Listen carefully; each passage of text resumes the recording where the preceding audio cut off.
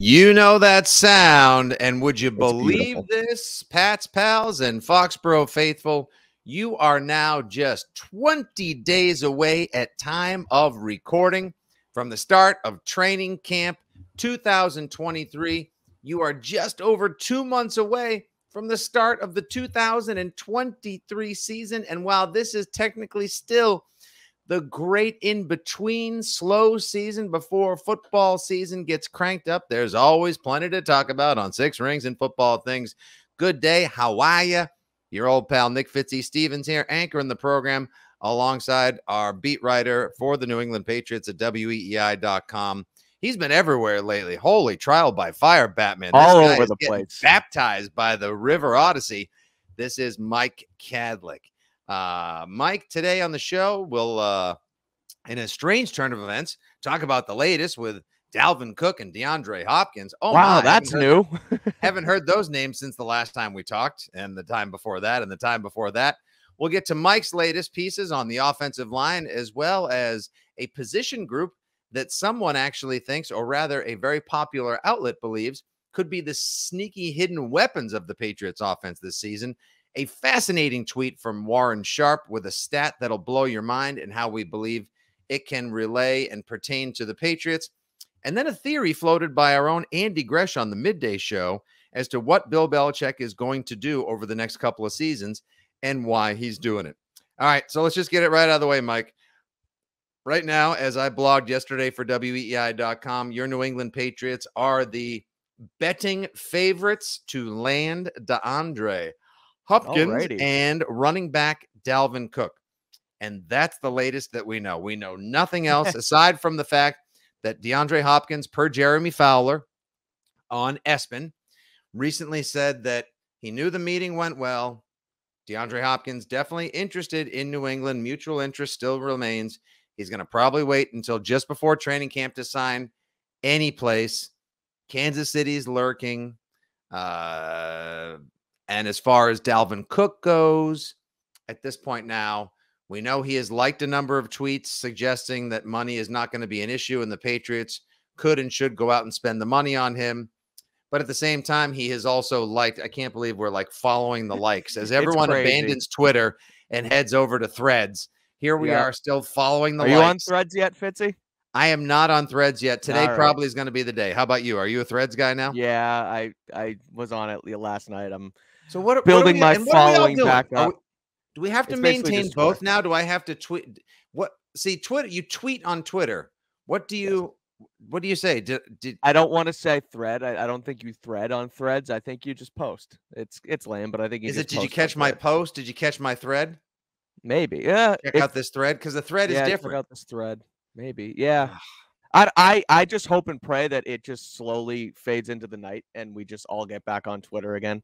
Because like Mastodon was a thing. And this is going to be so upsetting for you. This is. I know. I was talking about it on the old WEEI airwaves with you this weekend or earlier this week, in between Glizzy talk about how I just cannot stand the fact that Twitter is going to go away. It's my pride and joy. I love it. I sit on it all day. And now I have to do both. I got to go scroll back and forth from Threads to Twitter now, and it's just a pain in the beak. I don't know if there's going to be any way, especially considering Threads is owned by Meta, Mark Zuckerberg, Facebook Incorporated, that particular evil empire. And we'll see. You know what should happen? What should happen is this. And there's no way that, because they're competitors, there's no way you can't post to Twitter. Like you used to be able to like link up. Like when I post to Instagram, since IG is also Facebook in the Meta family, that's the way I let everyone. The only reason why I still Facebook is to let people know, like, here's the kids, here's the family, here's what's going on in my personal life. For those people, the aunts, the uncles, the grandparents, and relatives that are still on Facebook and use it actively, you can't tweet and then have it jump over to Threads, which means you're going to have concurrent. You're going to have to cut and copy and paste. So here's what I'm suggesting: if and when there is a charity sort of boxing match, MMA cage fight between Elon Musk and Mark Zuckerberg, the winner's platform remains and the loser's platform is done. They have to fight for whichever messaging app reigns supreme. That it has to be. It has to come down to that.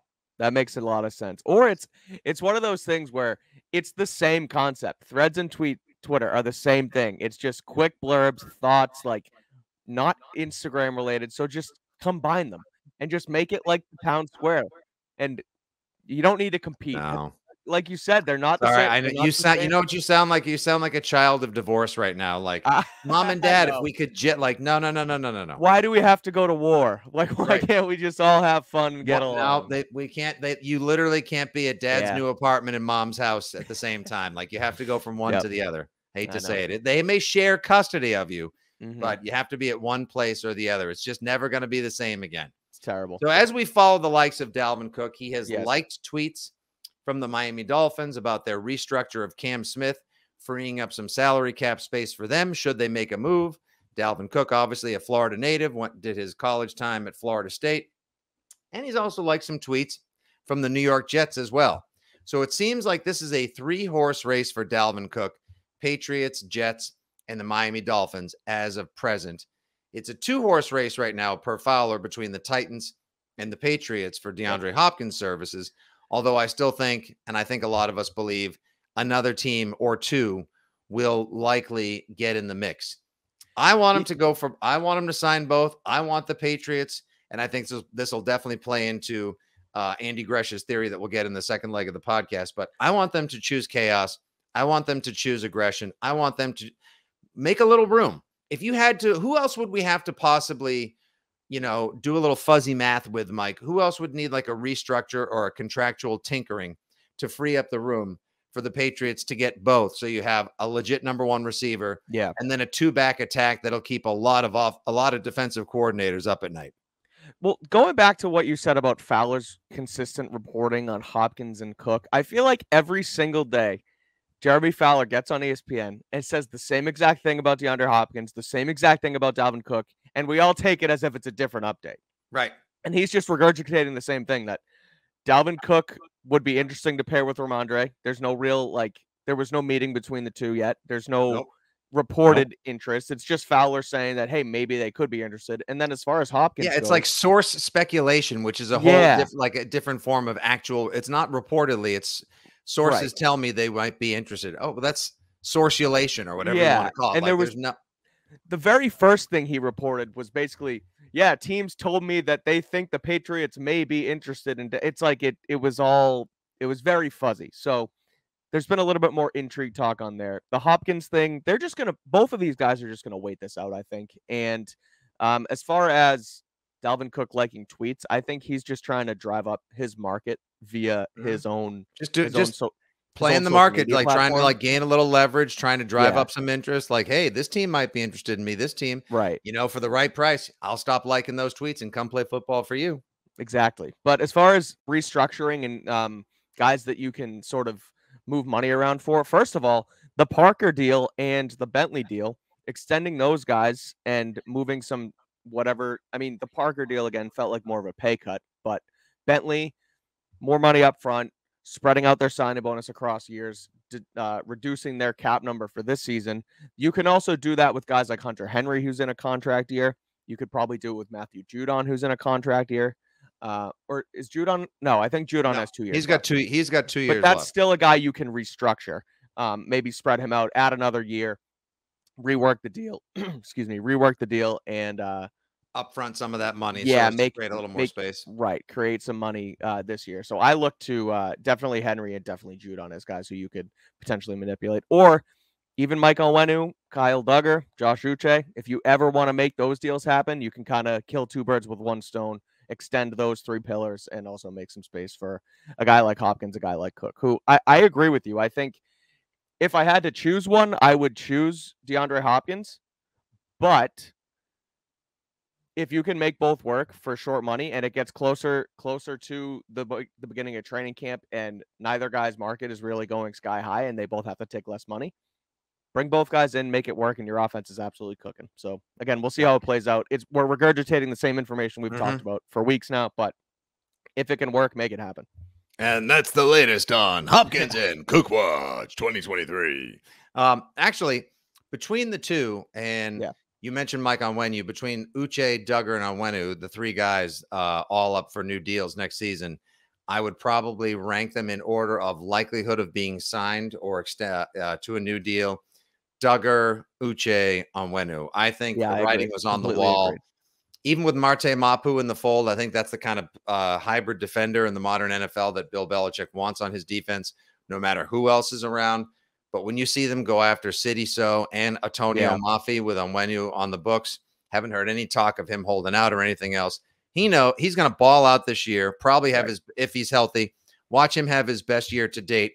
Go get Joe Tooney money somewhere else, and then you slide one, if not both of those hosses in on the line someplace, and the Pats will have, symmetry along the line, and they shouldn't miss a beat, or at least you may hope not. But as far as Cook and Hopkins, see, I'm now leaning towards wanting Dalvin Cook more because you're a big Dalvin Cook guy all of a sudden. I am. Huh? I noticed that. I've always been a fan ever since his college days. I've always coveted him. I've always admired his game. I had him on fantasy, watch him IRL. I think he's a dynamite football player. However, the reason why I think I may be more interested in Mr. Cook now as opposed to D-Hop is this tweet that we discussed the other day on the radio, which I've sort of now examined and expanded on a little bit. This was the Warren Sharp tweet about with the stats of Patrick Mahomes' air yards over the last 4 seasons, how in 2019, his touchdowns, the average air yards of his TD passes were set over 17 yards. Then it went down to 13. 2021, it was 8.5 air yards. And in 2022, Mahomes had 41 touchdown passes. That's no small number. And they traveled an average of 4.5 air yards, meaning basically 185 air yards total over 41 touchdown passes. No one of them longer than 19 yards was the longest. That's bizarre. Which is crazy. But what that tells me is even in the modern NFL, where we're supposed to spread them and shred them and the fantasy footballification, and we need a deep threat, and we need an A.J. Brown, and we need a Devontae Smith, and we need this kind of possession receiver, and this guy with 15 yards downfield, 30 yards downfield. We need long bombs, field stretchers. No, you don't. You need crafty, deceptive, unique, intricate play design, which you obviously got from Bieniemy and Andy Reid. You do need a quarterback who can be improvisational, think quick on his feet, use his athletic gifts and graces to the best of his ability. And then you just have to be willing to go with wherever you can get space and trust your playmakers in space. Because like we talked about, who were his targets last year? You had one elite target. One. Yeah. That was Travis Kelce. Otherwise, it was Valdez-Scantling, Juju Smith-Schuster, tipping point. This is how it goes back to the Patriots. Isaiah Pacheco, Jerick McKinnon, Clyde Edwards-Helaire, Sky Moore, Kadarius Toney. Dude, that is hardly the offense that keeps you up at night. It's Mahomes. And it's a bunch of just shifty guys. It's a bunch of small shifty guys who it's not, again, they're burners, but the way they design their offense, and I know that's what we're going to get to, it's a lot of, early yardage, 5-10 yards, get these guys the ball in space and let them work on their own. It's not a drop back, five-step drop, crossing routes 10, 20, 30. Not a lot of hospital balls, not a lot of deep seams the way Peyton used to throw it. Like, you basically are just trusting Mahomes to make the right read or make the right moves with his feet. And then it's a flick. It's not the Patrick Mahomes we saw 3 years ago where he was slinging the ball 55. Exactly. Right. It's highly like his ability to be able to keep plays alive and extend plays with his feet mixed with Reid's play calling, Mahomes' ability to deliver the ball from any arm slot, any arm angle, whatever, underhand, pitch, sideways, no look, whatever the hell he needs to do. Right. No one is saying there's any other quarterback like him. Mac Jones does not have that ability, nor does he have the laser rocket arm, the hose cannon of like a Justin Herbert. However, he does join, as we saw in another tweet, he does join Herbert and Joe Burrow as the only quarterback in the first 2 years of their career to have 65% and over completion percentage. So Mac is accurate. Yep. Now you put Mac in with the wide receivers that we have now on the team and the tight ends and this fleet of backs. And if you could add a Dalvin Cook in there as well, which would lend so much unpredictability with the two of them with Ramondre and Cook in there as well. And you look to that offense, that is what I want the Patriots to do. I'm not looking for, oh my God, another 73-yarder to Tyquan Thornton touchdown. Kendrick Bourne, 56 for 6. No, I put it in these guys' hands. That's all you need to do. Juju Smith-Schuster, Yak Monster, Kendrick Bourne, great route runner, very creative, tough after the catch. All these backs, let Bill O'Brien cook. Let him get funky. Let him get weird. Let him take a look at what has worked for himself over his many decades of play calling across college and the pros. That's the to me, that's the offense people need to be vulturing from. What did the Chiefs do last year to be such a vaunted offense without having to air it out all the time, yet somehow consistently get it in the 6-point house? And we can transition that even further into our next topic, which is the tight end room, because years ago when it was Tyreek Hill and it was basically it was the Tyreek Hill show in Kansas City, and it was 70 yards out, he would run a triple move and he would end up in the end zone for 70 yards. And that's why his air yards per touchdown. Hardman was what part of the fleet of bombers. They would look longer to Kelsey as well. And so now, again, they're dinking and dunking to the end, to the goal line, and then you get within 5 yards, and Travis Kelce had his career high in 12 touchdowns last year. So if the Patriots can again copy that type of offense with Juju, using your 2 tight ends, and then when you get down there, you have Hunter Henry and Mike Gesicki, who are 2 great red zone threats. Hunter Henry specifically being Mac Jones's basically binky the last 2 years. He has and look at the athletic ability. The athletic ability of Mike Gesicki, the wide receiver in tight ends clothing. He can outjump everyone on the team. He's already naturally 6'5". Like, you use your matchups. Like, let defenses worry. And that's Bill O'Brien's whole thing. Exactly. Super Bowl. You're getting me excited, Fitz. Dude, I'm fired up. This is how you get Mac Jones over my over-under of 28.5 touchdowns on the season. By finding a way. Ty Montgomery. Ooh, he's lined up in the backfield next to Dalvin Cook. They're spelling Ramondre. Are they going to hand it off to Ty? Are they going to hand it off to Cook? Oh, no, wait. Ty is now rolling out, and now he's in the slot. And now you've got a running back who can cook people from the slot as sort of like a slot receiver, third down back. Dalvin Cook is great with the ball in his hands, obviously in open space, soft hands. We know Ramondre is an excellent pass. It just would add confusion and cause people to have to think all the time. You could put Ty Montgomery, Dalvin Cook, and Ramondre Stevenson on the field at the same time. And defensive coordinators are going to be like, what the are they doing now? You can put 3 running backs on the field and you end up throwing the ball, which is crazy to think. Which would be awesome. Exactly. And if ESPN says that one of the strengths of this team is the interior of the offensive line, if people believe that that's one of the best points of the team, something you recently wrote up for weei.com, play off of that. Run with those guys. Trick people into thinking that's where it's going, and then flick it outside and let your guys get them in a position where the Andrews, the Onwenus, the Sos, the Mafis, all your 350-pounders can get out there, smash people, and open up lanes. And again, going back to the air yards, mixed it in with it's a good talking point. I'm glad you found this, because it makes sense as to how they can use their strengths and weaknesses to still be effective on offense. And I wrote about it today in my Patriots depth projection series on weei.com. I wrote about it this morning. I wrote about the offensive line and how, like you said, the interior is a strength, but the tackles are a big weakness. You don't know what's going on with Trent Brown. Calvin Anderson, Riley Reif, they could be okay, but they're basically 2 guys who are veterans, journeymen, just kind of trying to latch on for one last contract, it seems like. And Calvin Anderson a little bit younger, but Riley Reif is 34. Yeah, Riley Reif's 34, an old man. But then again, Andrew Whitworth, what's his name? The old tackle for the Rams. Yeah, he was 40 when he won his Super Bowl finally with the Rams. So obviously people can still play at an advanced age to a high level at the tackle spot. I just don't think Mac is not going to sit back there, as you saw in training camp. If those tackles, and sorry to cut you off, but if those tackles are so not great out there, you get the ball out and quick, 4 yards, 5 yards, bang, cook. You don't need to drop back 5. No. You don't need to do a big drop Double back. fake reverse, long passes, 7-step drops, 5. He's not going to have 5 seconds in the pocket right now. Exactly. Right. So, yeah, I think we're working on something. Yeah. If this they comes should call to us. They should call us. If this comes to be, first, Andy Hart's going to be like, oh, well, I'm the one. I suggested that. The only reason why it was on 6 Rings, that must have been me. Must have been me. Yeah. Anything good from 6 Rings comes from me. Andy currently enjoying donuts after a nice fun run or so. Twitter told me, and enjoying a little well-earned vacation as well. But if this comes to be, once again, Andy will tell you, we were the first last year in town to say, put Marcus Jones on offense. What happened when they did? Points got scored.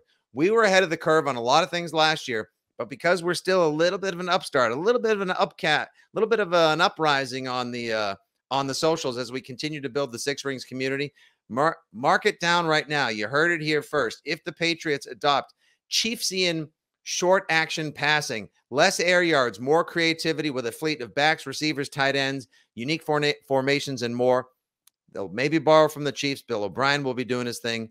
And you heard it here first, just like you do most of your great Patriots talk. Obviously, check out Mike Kadlick stuff on the socials for Twitter right now. See him soon on Threads. Same handle. Same handle. At Mike Kadlick. Twitter Same handle. Of course, you can read all of his great stuff at weei.com. And I'm at FitzyGFY all across the board. Thank you guys for listening. Please rate, review, subscribe, and share. And tell your friends to hop on board Twitter, Threads, wherever you like to post. We celebrate any and all in the Patriots fan community here on Six Rings. All right, to the back end of the podcast we go. And Mike, I want to talk about something that I heard midday host Andy Gresh talk about in the middle of the week this week with Foye. I think he first floated this theory by Andy Hart last week on Andy filled in for Fourier on a day. He floated this theory by him. It got one of those like, interesting. That's an intriguing theory. He's since floated it again. He shopped it with Fourier a little bit. And it kind of goes something like this. And I think I'm a +1 like button subscriber to this one as well. Okay. The idea is this. Bill Belichick is now this is year 4, right? Post Tom Brady. Was 4 years in, supposedly, in the Cleveland plan that his team was to take shape, right? Yep. And now he said it took 4 years really to get the team that he ultimately wanted, even though they were well ahead on the success curve with the Patriots when he first took over New England. And now this is like Belichick's Patriots 3.0, whatever you want to call it, 2.0, 3.0.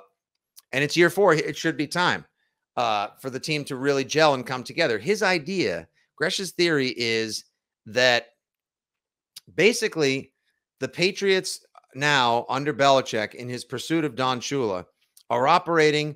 We see these re-signings: Bentley, 2-year extension; Parker, making sure he's on the team. It's shorter money, a little more guaranteed and upfront.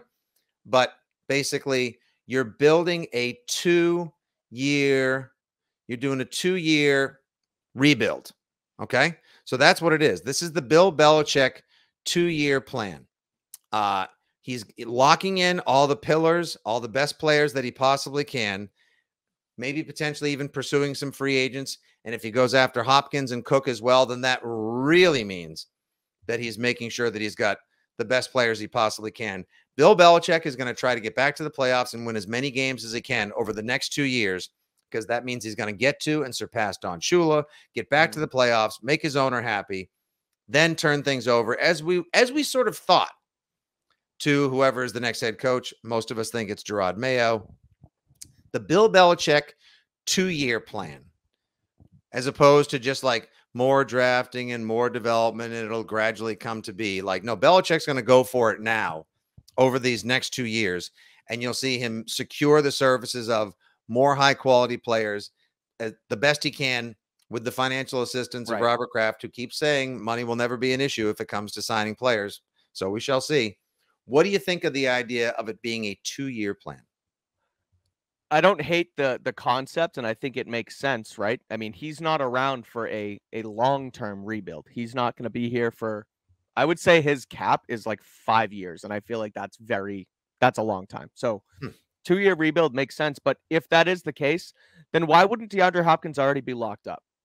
Why wouldn't it already have happened? Because he doesn't care about money that much longer in the future. And if he does have this financial flexibility, if you will, that Robert Kraft claims to give him, I feel like DeAndre Hopkins would already be here, and they would already use up that money and say, let's sign him for 2 years. He can be here. He can be Mac's guy. I don't care about developing a long-term wide receiver for Mac Jones. I need some guy here now to get me my damn wins so I can go retire on Nantucket. So look, maybe that is still in the works, and maybe they do make Cook and Hopkins happen. Excuse me. And but yeah, I mean, is Kraft gonna? Maybe Kraft is on board with something like that. Stay here for 2 years, rebuild this thing right now, get your wins. It helps our PR. That turn this ish around right now. Get me back to the playoffs. Right. Let's, we got the new lighthouse, the new sports lounge, the new everything. Fix Mac Jones. Give me, fix my franchise quarterback that I wanted you to draft a couple of years ago that fell into your lap in 2021 at pick 15. Yep. Build this line. Show me your new defense. Get me some, surround me with some talent, and then I'll make sure I'll give you Bill O'Brien back because I know we got to Right. make up for the Patricia mess last year. Whatever the plan was behind all of that, time may never tell, and there won't be enough 30 for 30 specials or NFL inside looks on that one. Like, they'll never be able to do. You could do Are a we whole ever going entire to find out about Malcolm Butler? I don't, probably not. I don't think I'd so. rather know. I'd rather know really why he thought Patricia would work last year over Butler. Of any and all Patriot mysteries, I think that is the one I would most want to learn about. Why did they really think that would work last year? But see, I feel like there's an answer there, and I think it's that he trusts his guys and he likes to work with. He said it before. He likes to work with people he likes, and he doesn't. Now that he's older, he doesn't have to bring in and work and coach guys he doesn't like. And I just think that it was easy for him to bring in Matt and say, "Hey, you're smart enough. Let's see if this can work." Yeah, you know football. Yeah, right. And it was the hey, you know football club. Yeah. Yeah, which, I mean, bizarre for him to actually think that. So maybe there is a deeper answer. Maybe it is the fact that he didn't want to pay a top-tier offensive coordinator, and now Kraft said, no, that has to happen. But no, I think the big mystery is still Malcolm Butler. And that's every time, the reason I bring it up is every time I hear Patriots Dynasty 30 for 30, ESPN docu-series on all of that stuff, my number one thing is, what the heck? Why did they not play Malcolm Butler? And I don't think we're honestly going to find out. Yeah. Why didn't they? Okay. I mean, yeah, I know that was still funny though. Patricia was potentially or allegedly involved in that decision as well. So maybe everything will turn around and change this year just because they got rid of that. Hey, and maybe he can go poison the watering hole in Philadelphia and help the best advantage the Patriots will have week 1 on Tom Brady returns day. But maybe not, because he's a good defensive coach. No, he knows on the what he's defensive doing. side of the football. Little overrated. If we're gonna be honest, a little overrated. Okay, but as a defensive senior analyst or whatever his new job title is there, defensive senior analyst. Yeah, so whatever. Like, he's gonna be fine. He's gonna be solid in that role, and he would have been solid in that type of role here last year. You give him the offense, it's like, what the hell are you doing? He was an okay defensive coach here. He deserves a job in the NFL on the defensive side of the football. He doesn't deserve one on offense. So yeah, no, he doesn't. And I think you'll probably never see that happen in the NFL again after what the Patriots went through last year. But as far as and back to the Gresh idea of Belichick's on a 2-year plan right now, and that's like the agreement behind the scenes maybe between him and Robert Kraft and everybody else. I buy it. I'm in on it. I like it. A succession plan into the hands of Mayo. Let Bill get his record. Let Robert Kraft and he get at least that one last something, if not maybe another AFC East championship. It's going to be kind of tough. Or they can make the playoffs. AFC East championship, I don't know, but they can get in the playoffs the next year. Yes, they should be. I still think they're a wild card team this year as well. Back to the playoffs would be an excellent achievement for them. A couple last couple quick things we saw. Just as we were recording the pod today, we saw making its way on the socials. Tom Brady, Mac Jones. This from my buddy Brian Babs on the mic on Twitter. Tom Brady posted and Mac by Jones. Devin McCourty on Instagram if you want to go check it out. And I'm actually tweeting it as we speak. So it's on DMAX IG. Okay, so on Devin McCourty. See what a ball player he's become. He's his own person now. No more just sharing a Twitter with his brother. Like, no, DMAC is his own man now. Get it focused. And we got Devin McCourty with a picture of like I guess you'd call it an Ussie for the Ted Lasso fans out there. It's an Ussie of DMAC. Look at this. Well, look at this. It's DMAC, Tom Brady, and Mac Jones. And it's DMAC's title. Them. Devin, what have you been doing since you retired? Me. Living life. How you like that? Look at these guys together.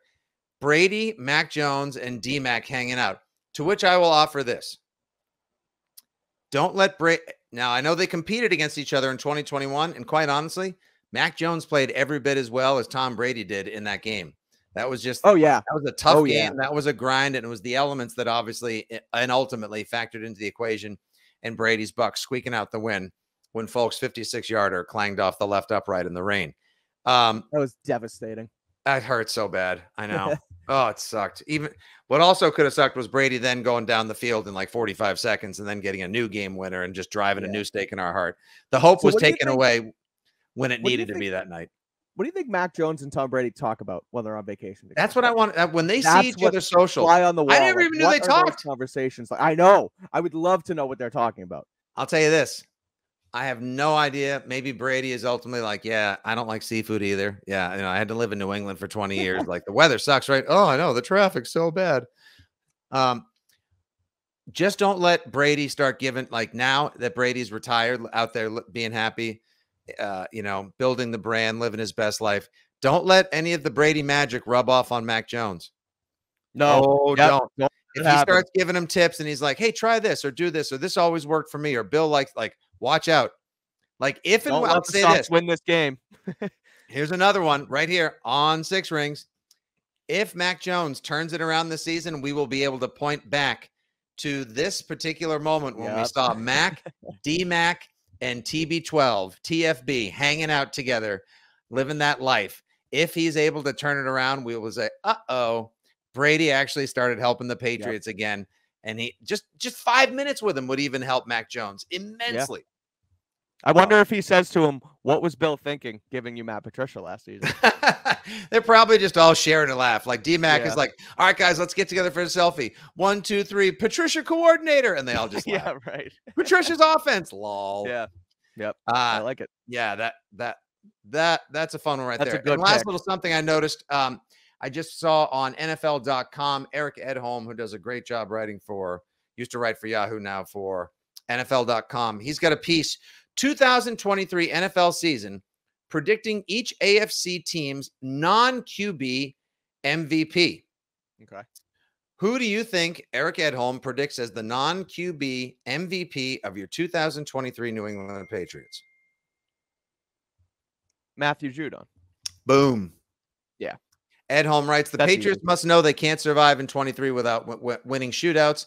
Even if the career of third-year pro Mac Jones is revived by Bill O'Brien, returning to call plays in New England after 11 seasons away, this offense is currently constructed, reads as a middling group at best. That puts an outsized responsibility on the defense in a tough division. If the Patriots are to win this season, it will be because this veteran unit thrives as it did a few years ago, making game-changing plays on the regular. Judon, Patriots' best defender past 2 seasons, a bit streaky from time to time, but explosive, aggressive, and instinctive.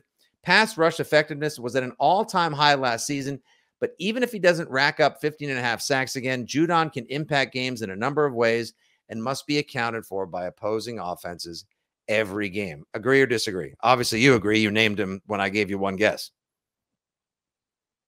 Yeah? Yeah, I think he's on effect in that linebacker room, because then you allow Josh Uche to cook, and you will now allow a guy like Keon White, who I guess he's more of a down lineman, but they're all he's a little bit. He's got a little bit. I think Keon White will get a little bit of everything. And don't forget, Judon has said he's not the best pass rusher on the team. Josh Uche has better moves and is quicker. So Judon, part of the Judon effect is being accounted for because he is so good. Free up Uche on the other side, and Dietrich and everyone else as well. Yeah, so.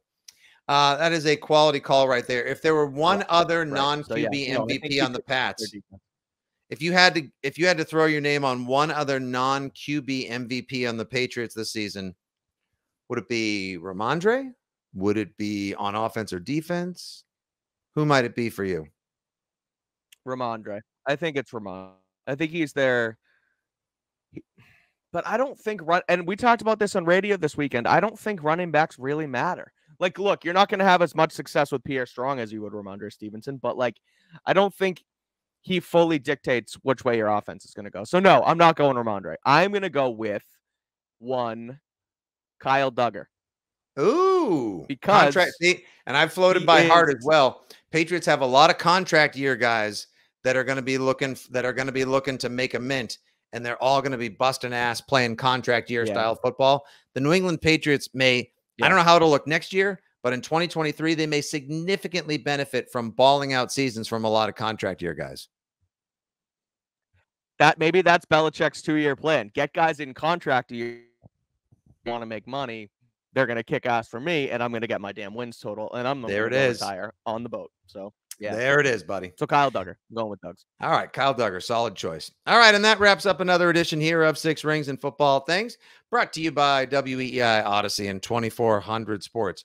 Good Good job, producer Justin Turpin, as always. For Mike Cadlick, filling in nobly for Andy Hart, this is your old pal, Nick Fitzy Stevens. Please rate, review, subscribe, and share. Thanks so much for being a part of our growing Patriots discussion. Fan-oriented, analytical, information-packed, and just plain joyful football fan community.